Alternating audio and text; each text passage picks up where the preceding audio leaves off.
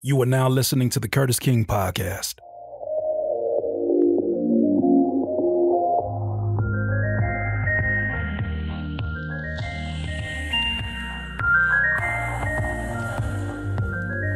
What's going on, music producers, and welcome to a new episode of the Curtis King Podcast. If this is your first time listening, this is a podcast specifically for music producers, but also for creatives and thinkers alike.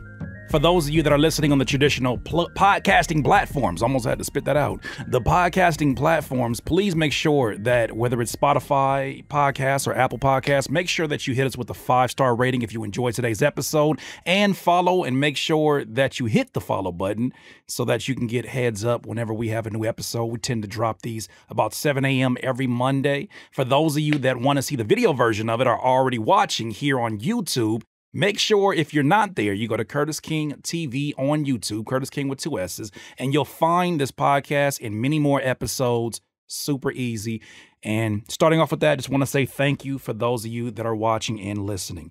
So we're going to talk about a few things today in this podcast, but I cannot start this podcast without first and foremost, at the recording of this, just know that when I record these are on Saturday before they come out on Monday. So I'm trying to keep as much positive energy and as much prayers as I can send out to DMX, legendary DMX, somebody that's definitely been hugely influential when it comes to applying pressure, or applying passion, I should say.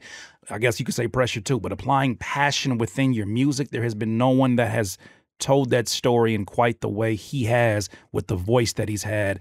Man, I think about first time I heard Rough Riders Anthem, the first time that I heard the energy that he had within those verses, specifically the second verse. I think about falling, I think I'm slipping, I'm falling, I can't get up. There was a time where he filled a void after hip hop had gone through a tremendous shift with the loss of Tupac and Biggie. And I'd say more specifically Tupac because of what he represented with the passion of his music. DMX fulfilled a void in the 1999, like that area, 1999, early 2000s. And he really filled a void for those that are struggling with things that I guess most human beings wouldn't understand, or just struggling with things in silence. I think that he made the soundtrack for those. He spoke to not just the positive things, but also the demons that may haunt us at times. And so right now, as it is, the news is that he's in the hospital now, and he is saying he's in grave condition. I'm praying that by the time this comes out, that he is still with us and recovering. But definitely say a prayer up for him and his family. That being said, we're going to talk about a few different things, but first I must shift to Tape Boy. Thank you for all of you that have been supporting our second plugin. I didn't even talk about it on the podcast last week that much, but our second plugin, we have a tape emulator / vinyl emulator called Tape Boy that is obviously modeled after the Home Alone. What was it? Was it a toy? It was kind of a cassette recorder, pitch shifter. It's a vintage toy called Talk Boy. It was in the movie Home Alone 2, Lost in New York, one of my favorite movies growing up. You know, I'm like a 90s kid, nostalgia and all of that. I'm a man with the flat top, so you should already know that. But it was something that was a dream come true. Same developer in Lee, aka Mr. Mastering, same GUI designer, graphic designer, visionary in Nicholas Gray. And that team right now, man, it is us. It is us, and we're making it happen. We have many more plugins to come, but right now the center focus is Tape Boy. And to see all of the reviews, good and bad, to see all of the reviews out there makes me have to sit back and just think for a second, like, damn, we're actually watching reviews for a plugin that we created. It is now real. It's a real thing. It's out there. People are using it, putting in their IG stories. I'm sharing it, putting it on Twitter, showing the things that they've created, doing, you know what I'm saying, doing YouTube live stream. Shout out to HGC and shout out to T-Sketch, who I saw specifically. Decipher, I saw you out there as well. It just blows my mind that this is out there. But like my pops used to always say, act like you've been there before. And even when you ain't been there before. And so I'm going to take this. I'm humbled by it, but also reminding myself that there's a lot of work to do. We just actually today, and you should already got this in your email if you already purchased Tapeboy at tapeboyplugin.com. We have an update that includes a sound effects off and on button. And also it has filters for you to roll off certain frequencies. If you want to roll off the bass or the high end of a sample, you can do that all internally within plugins. So for all the folks that keep asking, what's the difference between this and RC20? What's the difference between this and sketch cassette? The difference is very obvious. The sound effect module in itself, the fact that it goes really, it taps into the culture of what's going on right now. From the hip hop producers, boom bap, to the lo-fi producers that use these ambient sounds in the background, more than just vinyl. We've offered you 9 sound effects with that, and we're going to be adding more, of course. That's one aspect of it. Another aspect of it is the fact that it has a ducking effect, a velocity, aka sidechain effect that you can add to your samples all internally within the plugin. So beyond that, it has an auto gain feature. We're tweaking around with the 8-bit effect. The warm effect gives the analog sound. And so there's a lot of things that are like the traditional and a lot of things that are non-traditional. And that's my personality. If you don't know me by now, I don't expect you to understand. But if you know me, you know that I'm always looking for not, ooh, this is a good money play. Ooh, I bet we make a lot of money like this. That's not what I'm driven by. That's not enough for me. What's enough for me is to create something that other plugin designers say, that's quite innovative, and I like that a lot. That is actually fire. I care about your feedback, and that's why I make sure, as producers, I make sure that it's something that is speaking directly to you. That's already in me because I'm a producer. But when it comes to who you think or who you may think I'm trying to gear this to, or the why that I have, you don't understand. I am trying to inspire those that inspire me.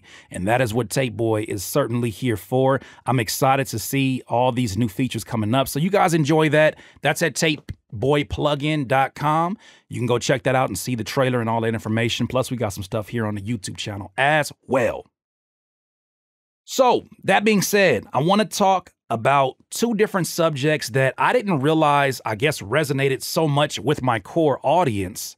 That, I guess they're just really human things that we interact when we do business with other people, when we come together with one another and we're collabing and, we're meeting folks online and whatnot. You endure, especially when you start to group up and you have a group or a label or a team, you start to realize that sometimes a snake will infiltrate your space. And so I want to talk about how to recognize, how to find, how to see, how to spot, how to fill out if you may have someone that is a quote unquote snake within your team. We talked about this on a live stream after I was asked the question. I forget the individual that asked the question. Please excuse me for forgetting. But you asked it, I believe, on Tuesday. What do you do when you spot a snake within your crew? Or you think there may be there? Do you just leave the crew? Do you start from scratch? And so I think I have some really good tips to help you along that way. Also, I want to talk about collaboration, but in a way that I don't see many of my peers talking about, in that so many times we get in a place where we're on the come up and we're trying so hard to get on the radar of people and we're trying to work with people and we are looking desperate.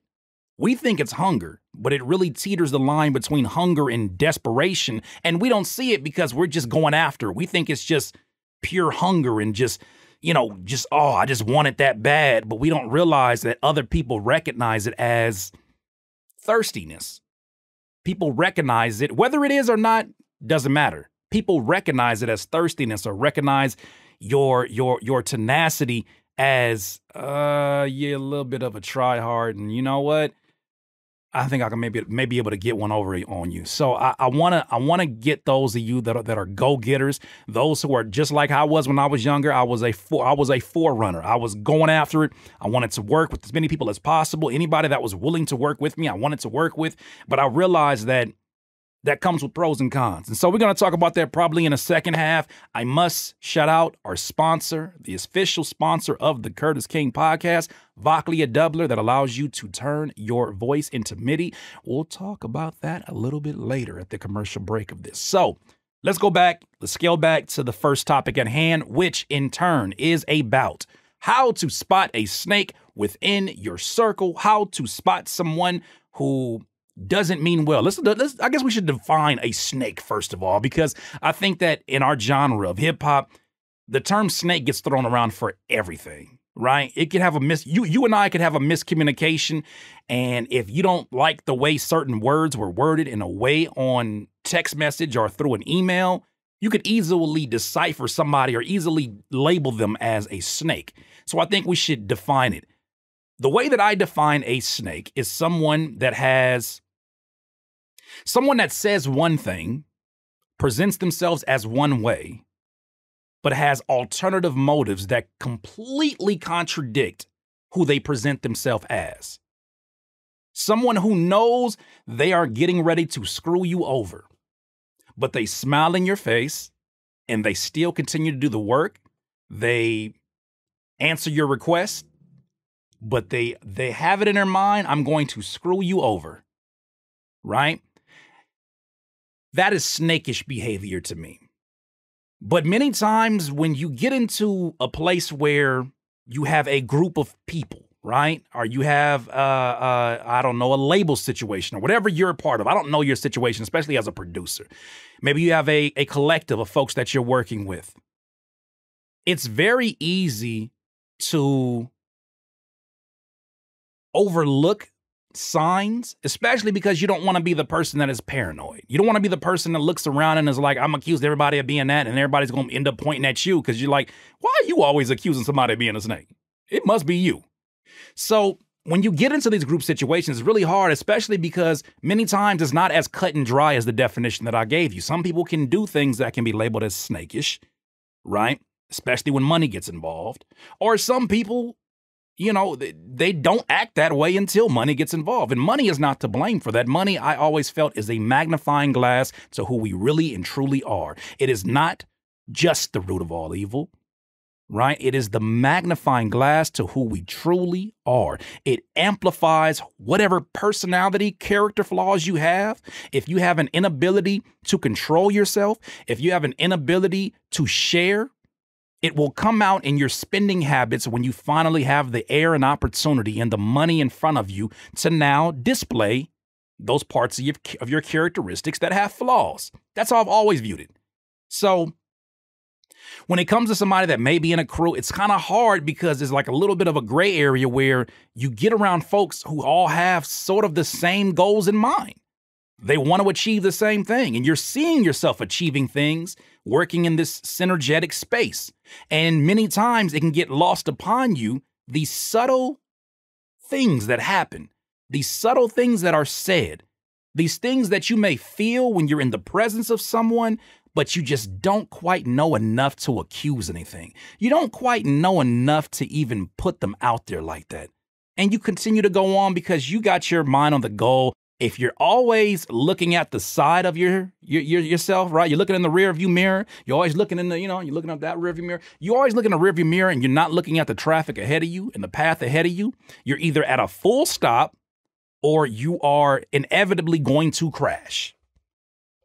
If that is what it is, you don't have the luxury to always be looking around and, I think this person, no, you don't have the luxury to do that. So many times these signs cannot be seen. But one thing that I one thing I told the individual that asked me the question in that live stream about if they should restart their whole situation because they suspect that someone may be acting contradictory to what they present themselves as. One thing I told them, I said, before you react, before you make any rash decisions, observe. Observe. See how you feel when certain people enter a room and when they exit a room. When you're in a space where you're creatively making music, nobody's thinking as deeply on this kind of stuff. They're thinking about the music at hand. I'm challenging you to do this really in any room. It doesn't have to be just a music room. It could just be just in general in life. Challenge yourself to observe. How are you feeling? Do you feel like the air in the room feels a little bit tighter when this person comes in? Do you feel uneasy? does their presence make you feel a little fidgety? And not because you're nervous around them, but because something about them just seems a little bit off? Do you feel like you got to pay attention to this? I know as the majority of my audience here are guys, but I know I do have a female demographic within here. And I know guys typically, alpha males don't want to talk about anything dealing with any feelings, but you have to pay attention to these signs that are around you. You were given God-given gifts. I'll never forget it. One of my science classes told me or shared with me information. One of my science teachers shared with me that women have the ability to smell and pick up what are called pheromones, right? I'm going to butcher this definition, but it's the way that I understood it is like it's an aroma that comes off of somebody who means to do you means to not do you well, right? It's an aroma that comes off of someone that has bad intentions. And it's the reason why when they're walking, like maybe from a bar, and they're walking to their car and they're getting their keys ready and they're walking down maybe like a dark parking structure, it's the reason why they're able to say, something doesn't feel right in here. They're picking up on the pheromones of this stalker or this person that doesn't mean well. That is a God-given gift. I think that we all have some primal instincts that we need to tap into. And instead of it being such a I don't want to think about my feelings and what, you need to tap into that, because that is one of your cheat codes when it comes to spotting folks that don't mean well within your circle. So one thing I told him, I said, please observe the room. When people come in and when people go out, see what, just notice how it feels in the room. Is there a weight lifted off? Right? Does someone walk in and then the room lights up? These are signs that you want to look out for, especially as you're trying to decipher who may be a mood changer within this particular circle. I'll never forget it. Best manager I ever had, goes by Salas, told me, he said, in this life, Curtis, you're going to meet people who are outlets and who are plugs. You and I are plugs. You and I are outlets. Okay. Outlets are people who give energy. They give out a lot of energy. They help people. They charge people up. They motivate them. They inspire them. They electrify them. Plugs are people who find outlets to plug into and drain for all their resources until they're fully charged up and they can go on about their lives. And after they lose that charge, they find somebody else, or they come back to the same source, that same outlet, to charge back up again. So the first step, I say, observe. Observe the way that they talk about themselves. If someone talks about themselves in such a negative manner in which you start to say, damn, bro, maybe you should chill. Imagine what they're saying about you when you're not on their best. When you're not in when you're not in their best. How do I put it? When you're not on their good side. Right? Imagine what they'll say about you when you're not on their good side. If they talk down about themselves, if they say crazy things about themselves, imagine what they'll say about you the minute you say something they don't agree with or they feel is disrespectful. Pay attention to how folks talk about themselves. It will give you a hint into how cloudy or how obstructed their view may be. So those are two. Observe the room. Watch the way people talk about you. Here's another one that I found that has helped me out dramatically, especially when it comes specifically to Instagram. It's kind of funny to think about a social media being something to help you, that helps your mental health in some aspect, but there's pros and cons to everything. And I think there are pros and cons to seeing the behavior that people have on social media, because I feel like they see it as a safe spot to say passive aggressive things. Or they see it as a safe area to say things that are, no, it's not that serious, bro. It's just Instagram. It's just Instagram. It's not that serious. People see that as a safe space to say what they really want to say, but just don't have enough inspiration, don't have the audacity, don't have the, as my homie Epic says, the testicular fortitude to actually step up and say. So they wait for an opportunity. That opportunity usually comes in the form of when it's time to laugh at you. You ever see somebody that's laughing a little bit too hard? Like maybe you and your boys is like snapping at each other, right? Y'all going back, oh man, with your big ear blimp head ass here, oh Bobby's World head ass, right? You ever get in your other homie like, oh man, with your boy, if you on boy, with your cross-eyed eyebrow having head ass, like you getting into it and everybody laughing, and there's that one person that cannot wait for that person to get you. And they're like, ah, and they're going in. It's so bad. They're laughing so hard. They're in tears that you look at them. And even the person that made the joke look at them like, I'm finna get on your head ass for talking all that. And they looking at them kind of crazy because it's like, it wasn't that funny. It was funny, but it wasn't that funny. That's when we got to start questioning intent. I've noticed it on Instagram whenever people who don't have good thoughts circulating around you, people who do not like who you are, but still feel like they got to do business in some capacity with you or feel like they can benefit from you, they don't show up for the good news. And if they do show up for the good news, something I learned from the 48 Laws of Power, I don't like everything in it, but there's certain things that they just are what they are. One thing I never forget about that is be careful of the people that show up first every single time.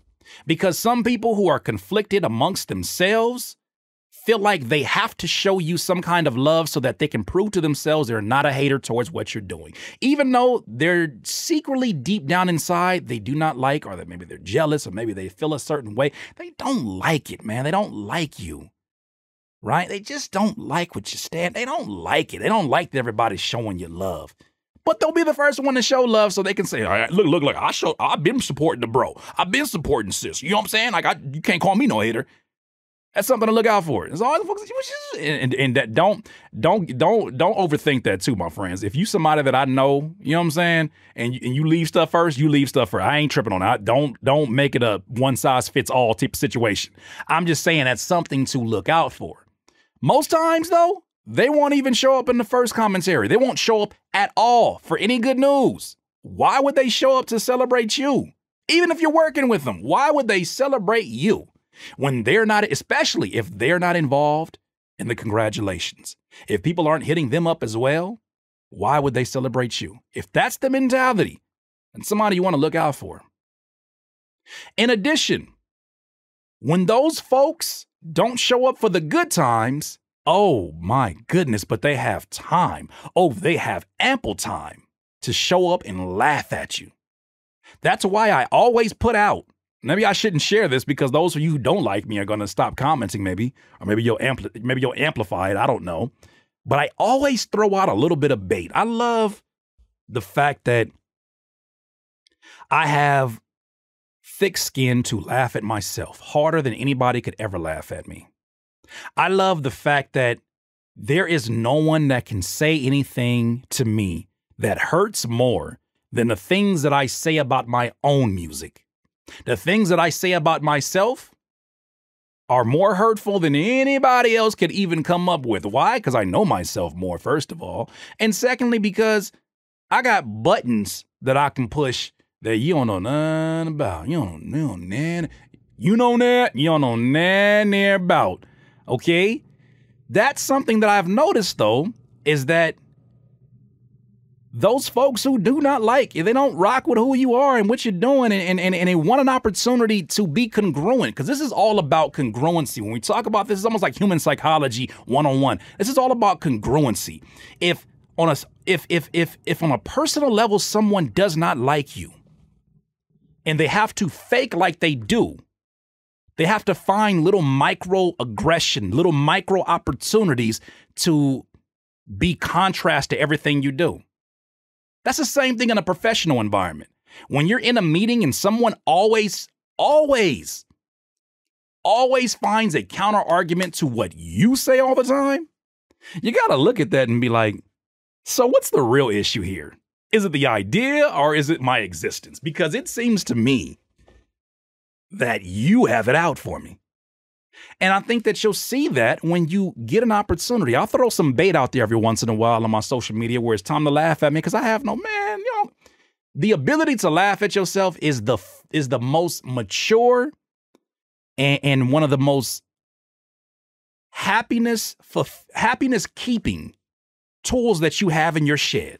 If you have the ability to laugh at yourself, nobody can hurt you, right? Because you already laughing with them. You're like, yeah, that was funny. Oh, goofy head boy. Like, you can already do that. It's easy. But I do notice when I throw that bait out, somebody always bite it. Somebody who I'm like, you? Where you been for the last 6 months? Oh, now you want to show up. Oh, when it's open season to laugh at, oh, now you want to show up. Thank you for letting me know who you are. That was necessary. And I think that's the last thing I want to say before we go to the commercial break is that don't view this as a bad thing that is happening. You get a snake in your circle, right? I was watching Judas and the Black Messiah, and it's such an amazing movie that talks about Fred Hampton, the Black Panthers, and the informant that basically segued his way into the Black Panther Party, and was it's a crazy movie. I mean, obviously the story has been out there for decades and decades, but I want you to, if you get an opportunity, watch that, especially if you have questions circulating around this topic. That really breaks it down, how somebody can learn the language. Somebody can learn the way that you get down. They can learn, your likes and dislikes, and then still have alternative motives, and still, after they know you, meet your family, they still have alternative motives. That movie will show you a lot. But the one thing I do want you to see is that this is something that is beneficial to you. Because one, when you get bit by a snake, you're wiser. Two, you start to take into account, oh, my wife came here with my coffee. Oh, you good, love? You good. Thank you. Shout out to my wife. When it does happen, you become wiser. And secondly, after you have that wisdom, you do something very, very important with it, which is to protect your energy. Right? Which is to not even conserve, but to put it in places that are more productive. Also, it makes you a lot more level about how life is. You're not going to always be around people that love what you're doing. You're not going to always be around people that celebrate you. And you don't want to over-celebrate the positive feedback either. It's the reason why I respond back to these crazy folks that come into my streams and say crazy stuff. Because I feel like if I think this person is worthy of a response, positive response, because they said something positive, how is this person unworthy? That is incongruency within me, right? When there's incongruency, there's a part of you that's like, I gotta push until it makes sense. And so when you have that incongruency, it is up to you, my friends, to recognize that. And then also when moving forward, it starts to get you from being too high on the compliments, right? Too low on the disrespect. And it just levels you right here. I like to feel that in my life, I've done a lot of this, right? And unfortunately, I've done a lot of this, ups and downs. I get really, really low when I hear something bad or somebody coming at me or somebody I feel like is snaked out. And I go really, really high when I get compliments. That is the wrong way to go about it. I feel now, especially after listening to some advice that I heard from Gary Vee. You don't want to get too high on the high, too low on the lows. You just want to make sure that you stay here and unsurprised by the scenarios. That happens.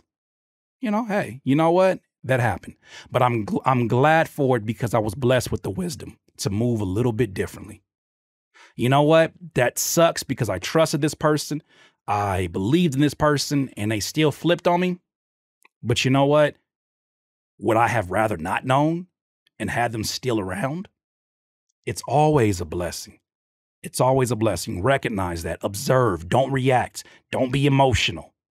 Try your best not to be emotional about the situation, right? And if you're going to be emotional, be emotional within your own boardroom, your own dojo. Let those emotions flow out, but then within your own dojo. Don't go public with it. Don't go snapping at people. No. Let that happen within your own dojo so that you can have out this loud argument or disagreement between the party that believes that this person may be this way and the other one that says it's not that way.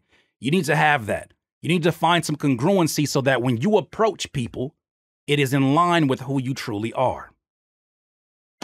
Just a little bit of advice. Let's go to a quick commercial break from our sponsor, Voclia Doubler, turning your voice into MIDI. I think you're going to love this, especially if that sounds like an interesting idea. Let's go ahead and go to this commercial break, and I'll see you in just a second. The Curtis King Podcast is proudly sponsored by the Voclia Doubler. What is a doubler? Well, I think better than telling you, I should show you.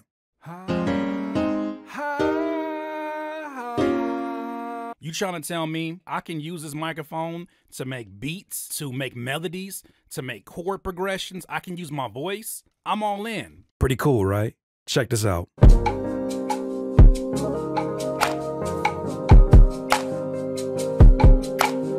The Voclia Doubler represents the future of making music. The Voclia Doubler is a real-time voice recognition MIDI controller. It offers up a never-before-seen way to translate your musical ideas into reality, using the one instrument you've been practicing since birth, your voice. Make more of the music you love without having to worry about how to get your ideas into your DAW. Before the Doubler even sponsored this podcast, I picked it up just because I'm a geek about technology, and I personally picked up the Doubler Studio Kit, which allows you to hum a melody, a synth pattern, or even beatbox one-shots right into FPC if you use FL Studio or whatever DAW that you're using. This also allows you to manipulate effects and filters in a way that only the voice can. To get the Studio Doubler Kit, all you gotta do is access getdoubler.com/Curtis King. Okay, thank you once again to our sponsor, Voclia Doubler. I want to end this on another note, specifically talking about collaboration. I think a lot of us, especially in the beginning, like I alluded to earlier, we're very, very eager to get out there, get our name known, to work with folks that we feel like can help us learn things, that can help us advance, that can help us build our audience, that can help us just whatever capacity we need help. We're excited. And we're excited for just the idea of collaboration in general. It's a great place to be at.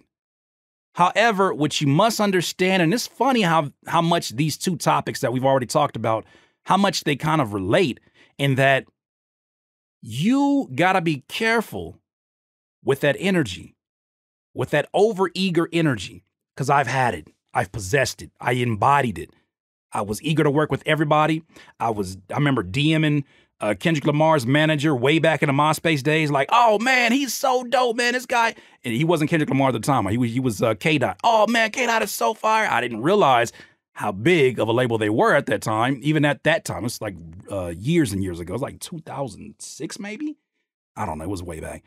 I DM'd the manager, Dave Free, and I was like, yo man, I want to do a remix to a song. He had a song called On My Mama. Like, that's throwback K-Dot. If you know about that, shout out to you. But I loved that song, and I was like, yo, I want to remix with it.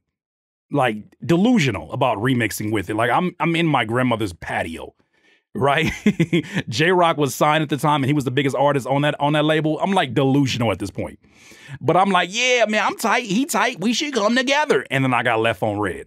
And I think that needs to happen first and foremost. But secondly, when it comes to collaboration, you got to be careful about putting that eager energy, not because you'll be denied or people will tell you no, because you need no's. No's build characters, right? No. Anytime somebody tells you no, it helps build your character. It helps build your confidence. It helps chill you the F out so that you can stop being so overeager. You need to get slapped around enough times in this industry before you say, do I need to approach this person? Do I need anything from them that I cannot create on my own? What is the rush? What is the urgency? I need to chill, don't I? I need to chill. Okay, I'll chill. You need enough of those to embody that. I never forget, Mommy Noah James should tell me, he said, When we first met Murs, who was somebody that we all looked up to, coming up and whatnot. We finally had an opportunity to break bread with him, and I mean, it's crazy now because that's the bro. But remember, I never forget. Noah was like, "Do you notice something about Murs?" The first time we ever met him and talked to him, and we were like the eager young guys that were like excited to work with him. I wanted to produce for him. Noah wanted to get on paid dues and rap with him. And when we finally met him, Noah said something that really struck out to me. He was like, "You notice that he moves at a different speed?"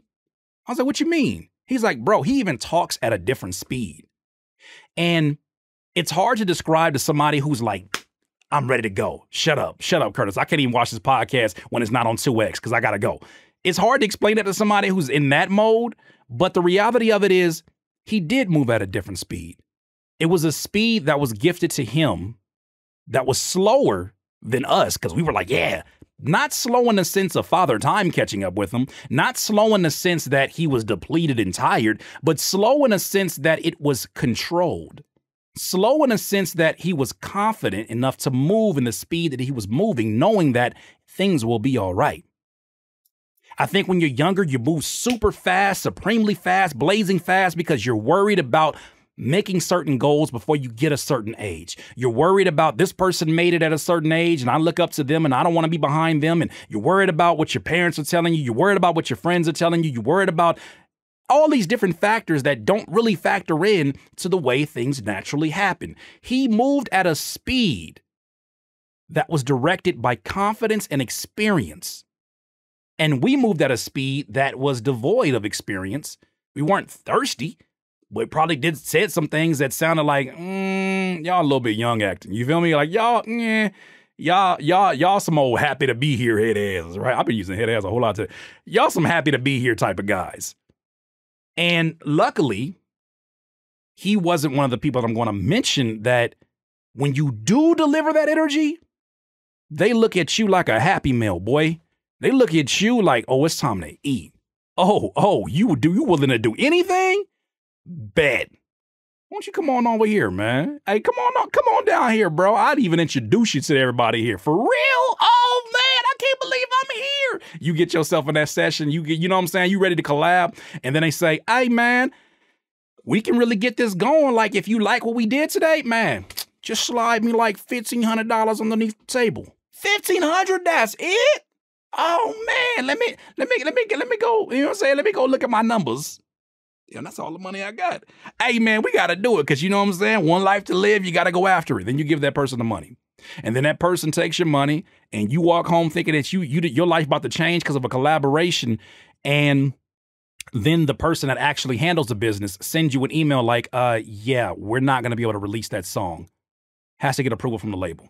And I'm just giving very random examples. But you'll get that message and then you'll be like, wait a minute, but everything was okay in a session. The point that I'm making is this. When you move with desperation, you move in a way that attracts people who take advantage of desperation. When you wear your dreams on your sleeve, when you put them out there, when you let everybody know what you want to accomplish, people will entertain you. People will talk about how much they believe in you with alternative motives and alternative points of views that says, yeah, that's cool, but I'm not going to let bro pass me up.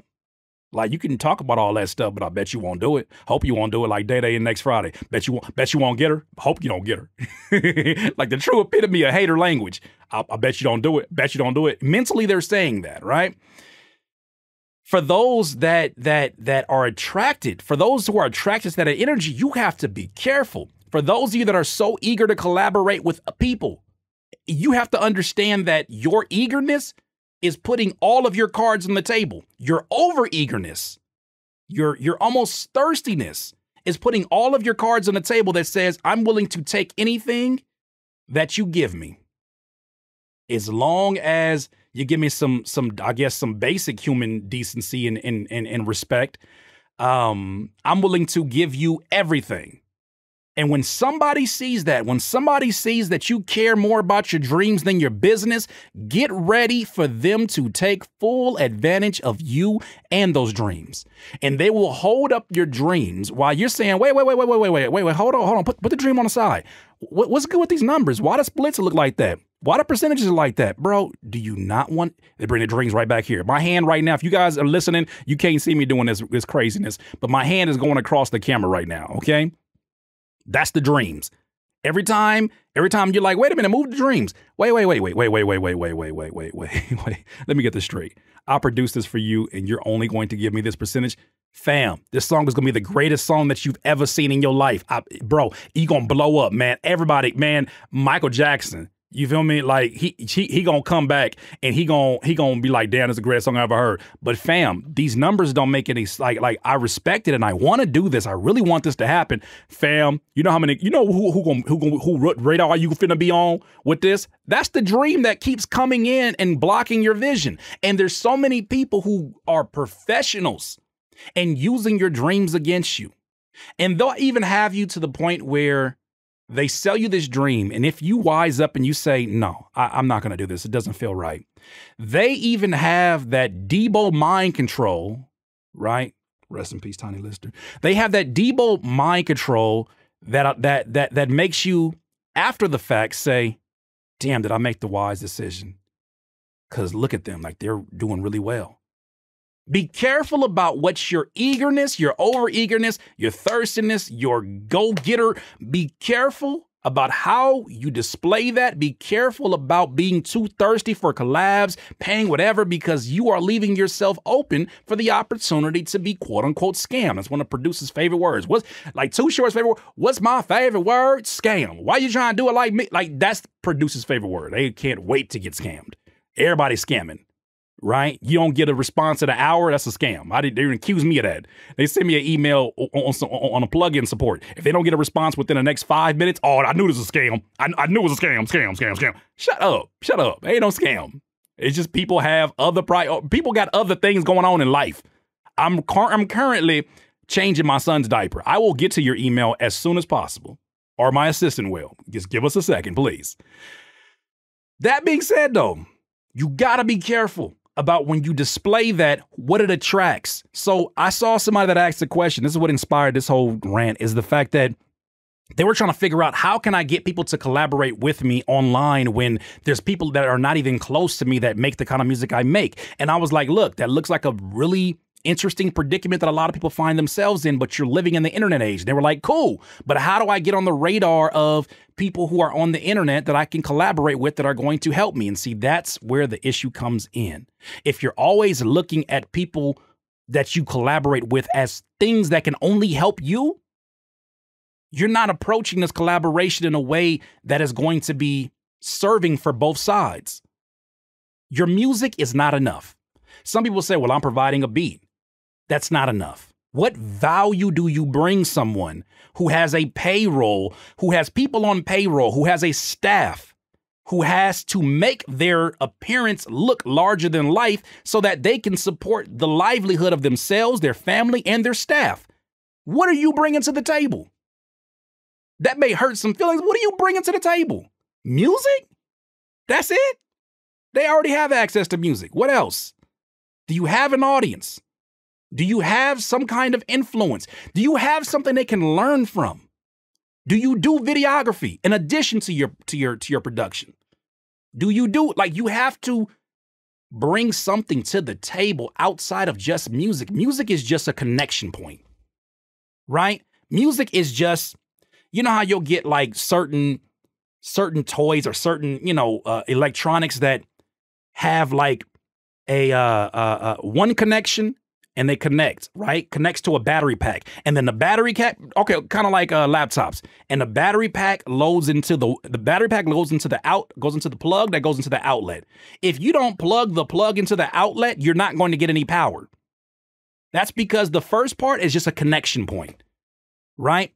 The connection point is, hey, I make music. I'm a producer that loves what you do, and I provide music, and I would love to provide music for you as an artist. Cool, we got a connection point. Still don't got no electricity, still don't got no kind of power going through it, because what can we do for each other? How can this be mutually beneficial? And a lot of producers, a lot of artists too, who go seeking these collabs don't have that answer. And when you don't have that answer and you leave it up to the other person to decide, you are distracting them from what is in turn the thing that got them on your radar. If you go up to somebody, and this is something I don't like. I understand it comes from a good place in people's hearts, but I don't like when they approach me with this. They say, "Yo, Curtis, I'm an inspiration. I appreciate it." That's cool. All good. I appreciate it. But when you say, "Just let me know what I can do for you," I don't know what you do.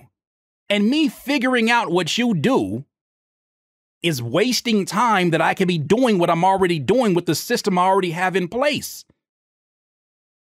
It's the same thing with folks that are 10 times busier than me, that have way bigger staffs and way bigger employee sizes than I do.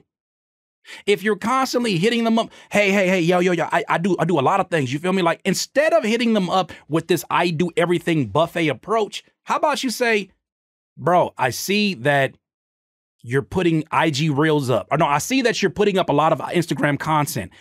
I feel that based upon your numbers, you could kill it on IG Reels. Allow me to do some IG Reel edits. In addition to that," right? Maybe don't let everything out the bag. You just do the IG Reels first. I could kill some IG Reels for you. You kill it. They're looking at you as a priority for that. It gets you a step inside the room. It gets you in a place where now someone who is in demand is now sacrificing that time to do business with you. You establish some kind of footing. After you establish the footing, you're in the room. When you're in the room, then you could say things like, "You said you were looking for what kind of beats?" "Oh, man, it's crazy, man. I got this producer I've been working on. I've been trying to get this kind of sound." It's funny that you say that I'm also a producer. Man, get out of here, man. Look at the real dude trying to be a producer. No, I'm a producer. All right, for sure. Where you got a flash drive, and then you pull up, you play, and you'd be surprised how many opportunities may or may not come from that. But that is the way that you network. That is the way that you traditionally and organically build with people, right? You know, it's so crazy to me now how many producers have it in their mind that they're going to be best friends with these producers that they look up to by trolling them. They really look at that as a legit business strategy. You know what I'm saying? I'm finna go at bro, but then like when he get emotional, when I get emotional, and we say things we don't really mean, we're gonna get on the phone and then we're gonna hash it out. And after we hash it out, we finna be brothers, you feel me? Like, what kind of game plan is that? A lot of folks, they try to bait me into it, but I don't. And so as you're approaching and you're trying to get collaborations, I always say, find the people that are operating at your level first, right? Find people that you can be mutually beneficial to be in the life of one another. If you find a mutual way that you both can give value to one another, that'll be a lot more beneficial than trying to move your way up the ladder 17, 18 steps up to somebody who's in a whole nother ballpark. Somebody that is looking at you like, aside from a beat, look, what kind of value do you bring? And maybe you're still establishing that too. And that's why I say, you know, you have to pay attention and not be in such a rush to leave the dojo, your space, your home studio, your bedroom, your closet, your whatever room that you have to gather your thoughts. Even if you're sharing it with somebody, even when you put headphones on, even if it's your gaming time, whatever you have in your life that allows you to gather your thoughts, if it's a place that you go to, that is your dojo. You have to spend time in your dojo before you start reacting, before you start wanting things, because what you'll realize within your dojo, whether you meditate, whether you work on music in it, whether you just sit in complete, utter silence, is that you have a lot more of what you need than what you realize. You already have what you need. So therefore, going to another human being who has the same 24 hours, who had to start from the same place, which is from scratch, to help and to grow your business and to grow your stuff or whatever you're trying to do as a producer through collaboration, it's a plan, but it's not a sustainable one. Focus in on your dojo. You already have so much. You have the same opportunity to build from where you're at right now. Do something with that. Instead of trying to find people that can fail for you. Instead of finding people who have already failed, and that's the difference between you and them. I never forget, it was a multi-billionaire, I think actually said. He said, the only thing separating me from the multimillionaire and the multimillionaire from the person that ain't made their first million is the fact that I failed more times. I had more at-bats.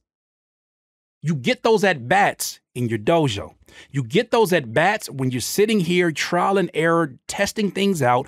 And, you know, you go from being in very humble beginnings and testing things out and being told you're crazy and stupid and actually being crazy and stupid, and to the point where you dedicate enough time and you start getting information. After you get the information, you start to actually be knowledgeable. After you're being knowledgeable, people start to recognize that you're knowledgeable. And then eventually they say, damn it, we can't even deny it. This dude is a genius. We can't even deny it. The proof is in the pudding. How many times does he have to be great before we acknowledge that? That is what I would love for you to work on more so than trying to find a collaboration to help you level up. Thank you for watching today's episode of the Curtis King Podcast. I had to get that energy out. Plus, not to mention, it is hot than a mug in here. Oh, no, it's not. It's just the lights on my head. It's 72 degrees. It's not too bad. But thank you for watching the Curtis King Podcast. You know, I greatly appreciate you. Hold on, let me stop this music before it starts blaring in my headphones.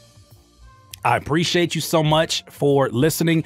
I just want to make sure that you know, once again, my second plugin, our second plugin at Slap Experts is out. It's called Tapeboy, tapeboyplugin.com, or just go to slapexperts.com and get that and Beat Timer as well. So I greatly appreciate it. Thank you for those that are listening on the podcast platforms. Make sure that you leave us a 5-star rating and a commentary if something was said that resonated with you.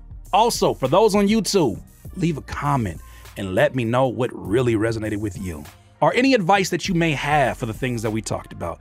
Like I always say, my friends, in this life, you will not be full of life until you decide to live life to its fullest. Once again, this is Curtis King of the Curtis King Podcast, sponsored by Vocally Doubler. GetDoubler.com/Curtis King. Have a good one. Peace.